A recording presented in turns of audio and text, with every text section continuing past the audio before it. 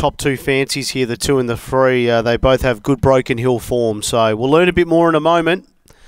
Boxing away, green light's been turned on. Stand by for a start. Here's the lure.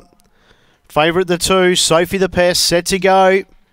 Racing, Sophie the Pest won the start, drives forward, got about 2 clear of Aston Incanto. Then around them goes Stylish Wildfire, behind them Talent Scout, getting a long way back, Nip of Silver, then came Golden Gangster. At the rear, Layla Star and Blue Horizon, race on up front. Sophie the Pest got a bump, Aston Incanto late. Aston Incanto wins, beat Sophie the Pest, then Golden Gangster. Next one, Stylish Wildfire, Nip of Silver, Blue Horizon, then Talent Scout and Layla Star.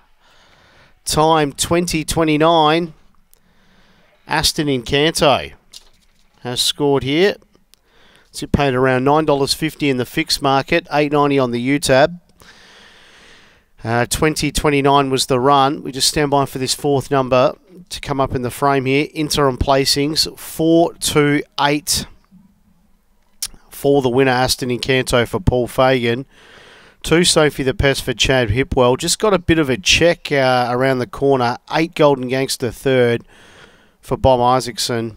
And this 4th number's yet to flash up. So judges just having a look at splitting them. So we'll bring you that 4th number once we have it. Just seeing a replay now in my box here.